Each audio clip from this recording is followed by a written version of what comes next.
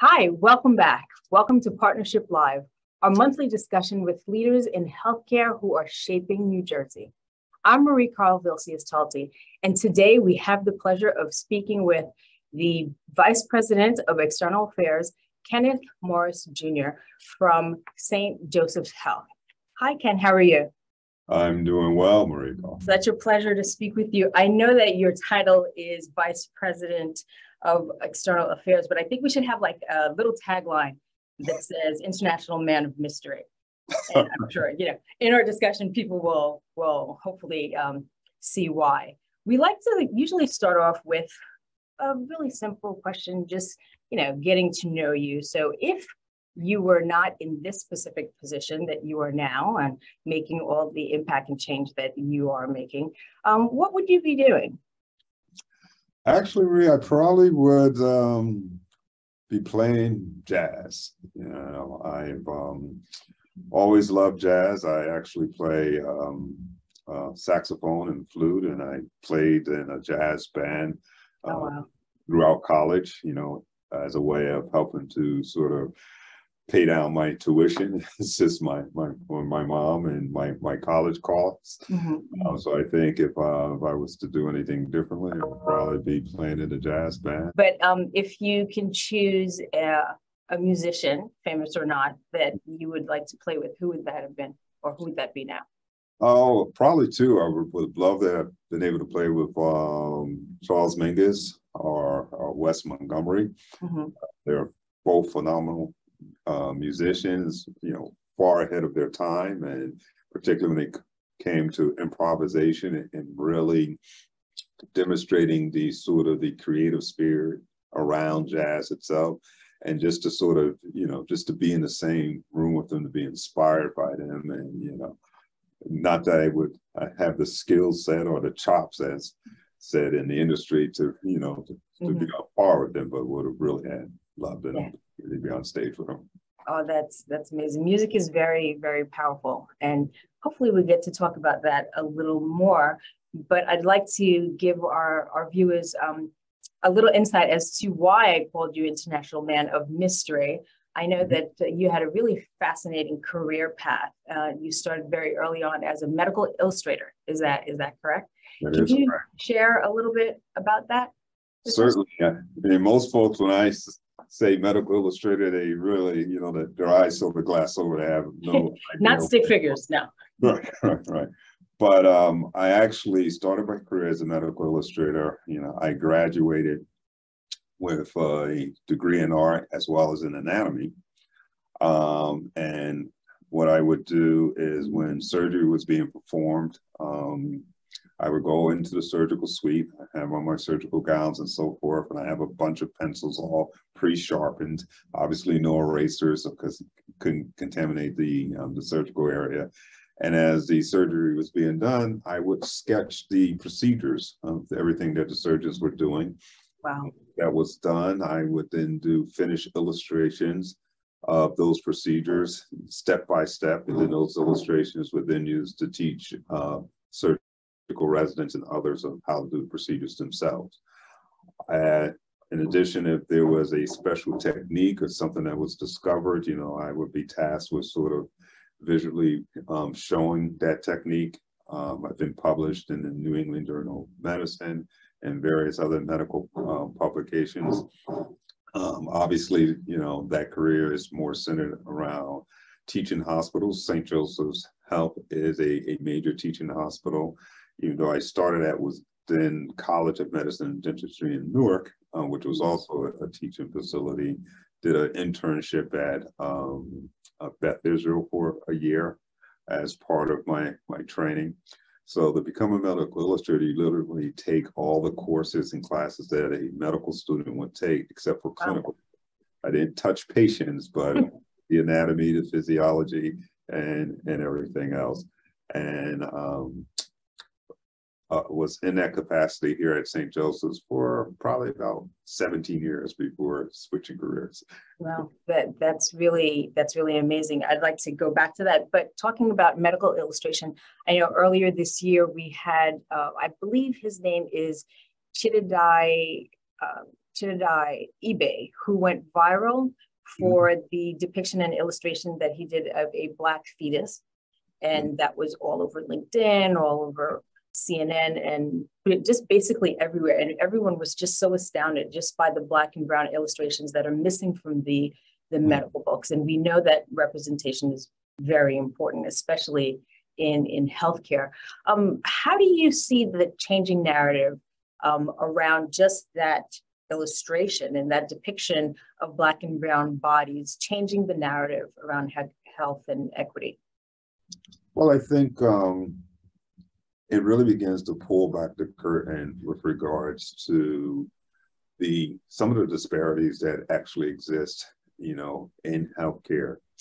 And I think it's fortunate that there's more of a realization now that, those folks or people in the healthcare industry really need to begin to really take a look at, the disparities and moving forward with developing sort of equitable solutions to address what has been historically, marginalized populations.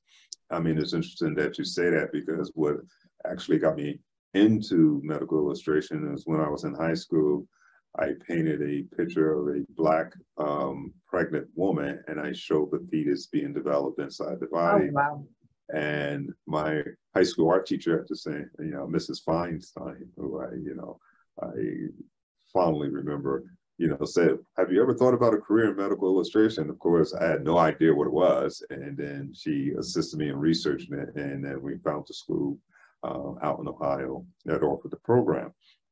So I think, again, as I said, the illustrator that you spoke of really helped, society as a whole, focus on, some of the disparities in healthcare, particularly when it comes to Black and brown people. Yeah, that is so interesting that you did that so long ago, but now with the proliferation of social media, they're like, oh my God, this is the first time this has ever been done. We should let them know.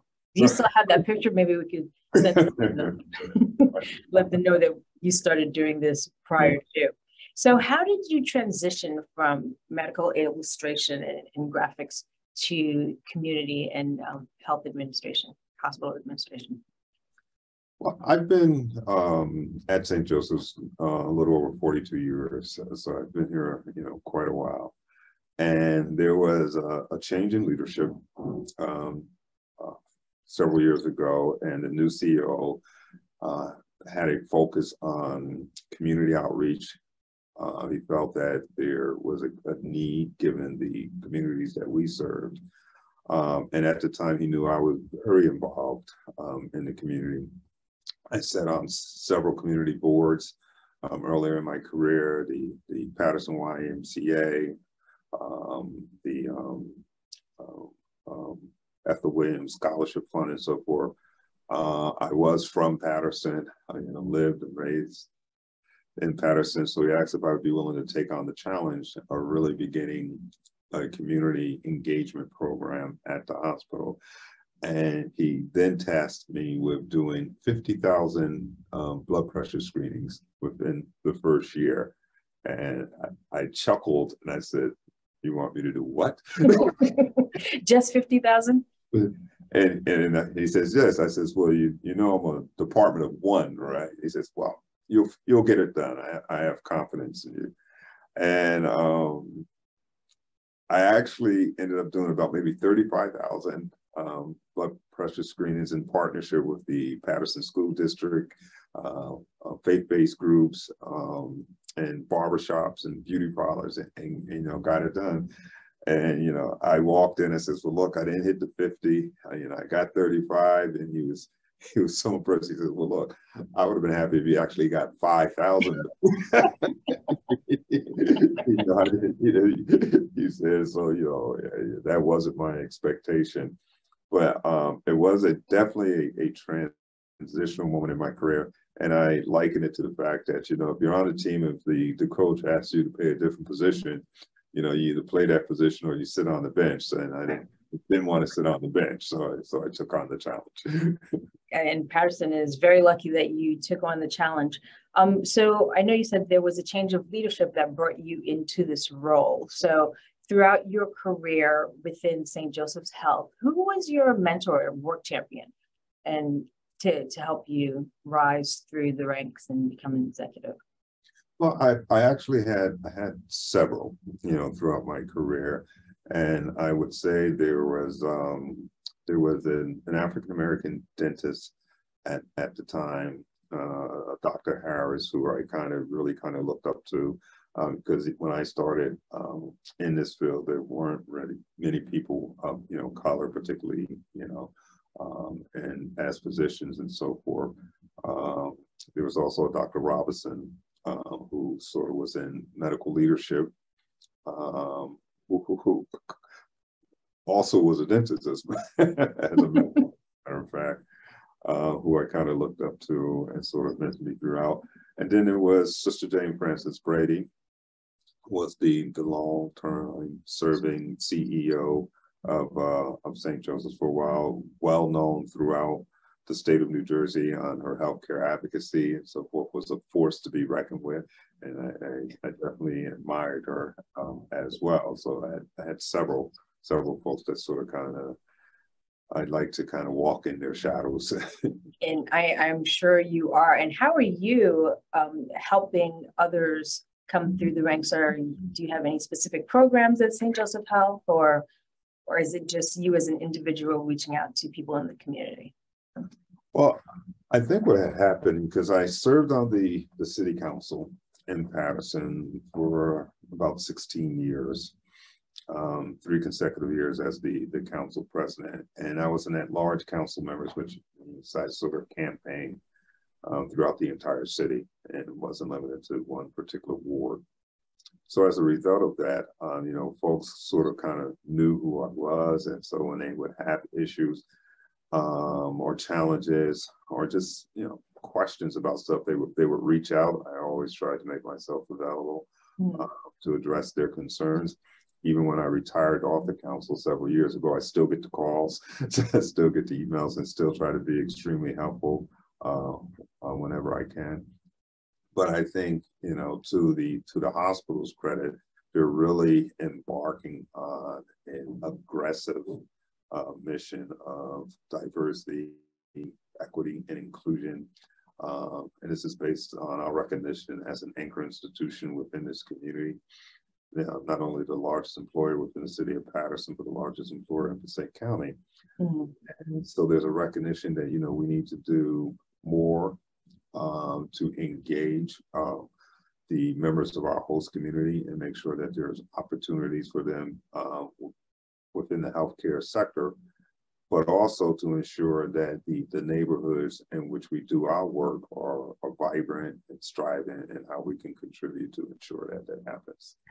Yeah, St. Joe's is doing a great job. And I mean, your personal civic mindedness has really shaped, Paterson and St. Joe's and all of the CBOs that you support, specifically the partnership. I know you're part of the Rotary, ACPC, United Way.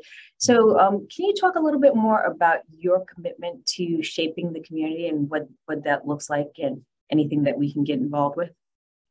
Well, I think, and as you mentioned, I'm fortunate to serve on several boards currently today. United Way, Rotary. I'm also the chair of the Paterson Chamber of Commerce. Still chair the Ethel Williams Scholarship Fund, serve on the Paterson Task Force. Also chairman of the board of Home Care Options. So this is why you don't have time to enjoy your pool. Right. So maybe, some would argue that I'm spreading myself a little thin, but I am committed to serving, the community, and even when I identify as my local constituency. And I think this sort of variety with regards to the nonprofit boards that I serve on actually provides me with the benefit of knowing, multiple types of issues and creating those links or pathways for folks need, various needs addressed. as a, through home care options, I could address sort of their healthcare needs in the home house, healthcare needs through United Way, some of the grant and funding concerns through the Paterson Y, some of the needs around children and housing. So it just affords me those opportunities. Absolutely. It's really great for the community at large. And I know St. Joseph's Health has some specific action steps that they're taking around the social determinants of health, looking at housing instability, employment, education, and all public safety. Can you share some of those social changes that are happening and how they're impacting the Paterson community? Sure. I mean, like modern day hospital, particularly those in urban communities, as I said earlier, are by definition anchor institution. They're rooted in place, and they truly significantly impact the neighborhoods and the communities in which they reside. So at St. Joseph's, part of our efforts to bridge the gap of social and health equity, we focus on coordinating community investment activities with the delivery of services to address neighborhoods, environment conditions, anything that would literally improve the access of healthcare and to reduce the inequities and health outcomes. Currently, we're about to complete our supportive housing project on Barclay Street.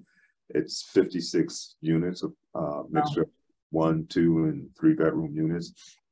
The entire first floor is going to be dedicated to social services, and these social services or support services are going to be tenant driven. So the tenants will decide, what type of services that they need, with a focus on addressing sort of the social indicators of health, what some folks describe as social determinants.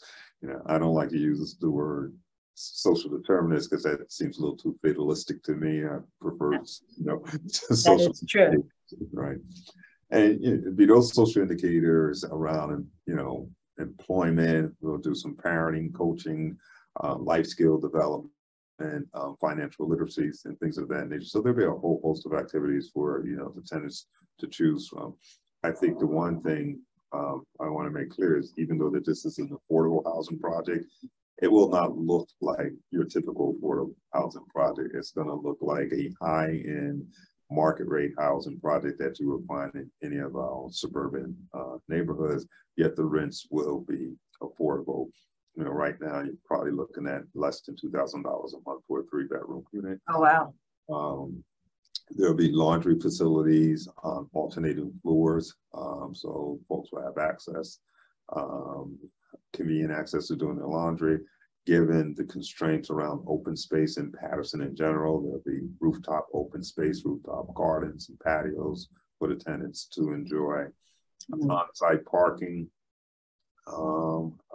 be totally secure building. But more importantly, it's 300 yards away from the hospital's front door. So we'll be able to link those services with hospital services and ensure that those tenants have access to, high quality healthcare as they need it. And, look forward to seeing you at the ribbon cutting. I will be there 100%. I mean, it is just so important. Everything that you named is definitely an indicator of thriving, right? If you can't do your laundry, then that impacts the child going to school and being bullied. There's so many emotional and social issues that are intertwined with, housing and housing stability. So that's excellent. So I look forward to being there with you and supporting you. So you said that you have been at St. Joseph's Health for a number of decades, which it doesn't look like it. So what still gives you hope? Well, I think what gives me hope is the recognition by folks in healthcare leadership that there really needs to be an aggressive push to address, health disparities, and that there's a linkage between health disparities and culture, ethnicity, family status, income, and that all has to be taken in consideration. And then just a willingness to sort of to listen and not impose on the communities we serve, but to listen and to hear their voice and to ensure that they actually have a voice in which to speak, and then not, automatically implement an initiative or a program thinking that it's going to work. Right. But more importantly, to prototype it, test it, see what works well, see what doesn't work, and then go back and retool it and prototype and test it again until you have something that does work. Also, the recognition that we can't do this work alone, that we have to work with our trusted community partners and community stakeholders to do this work. The housing project that I mentioned earlier, we're doing in partnership with the New Jersey Community Development Corporation. That's one of our key development partners, as well as NJCAPC. So without those trusted partners, it'd be very difficult to do a project like this. Also looking to partner with maybe Four Seasons and so forth, because I would really like to have on-site childcare within the building itself. So those folks, they have that childcare there, they drop them off, they go to work, they come back, they know they're in a safe environment. And all that comes from truly listening to the voices of the communities we serve. Absolutely. And 100% you do listen to the voices of the community. And we at the partnership can attest to that with our doula program, the Paterson Doula Collaborative Community of Caring, which you have opened your arms, open labor and delivery, listen to the voice of the people, knowing that doulas is what is needed in the community, those diverse voices to be able to, assist in advocating for the patients and making sure the patients are advocating for themselves. I know you have a hard stop, but I just have one more question. We didn't really dive into the International Man of Mystery, but I know that you play many instruments, your love of music and dance. How does your love of music and dance influence your work? Well, I think it keeps me, I like to think it keeps me creative and open to new and innovative ideas. And it also allows me to recognize when I don't have all the answers and to know that there are folks that are close to me, as well as those folks who may not be as close, who may have the right answer. So the willingness to, to engage and to listen. But also, I like to think it kind of keeps me energetic and young in spirit because it's fun.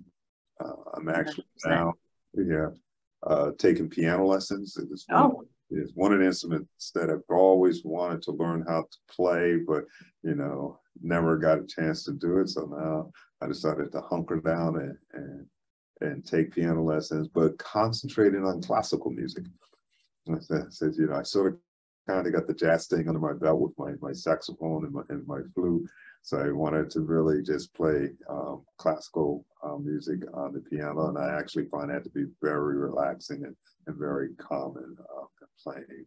Very, very nice. Yeah. Very nice. So maybe you will be the star attraction for the 155th anniversary of St. Joseph. We'll give you the spotlight.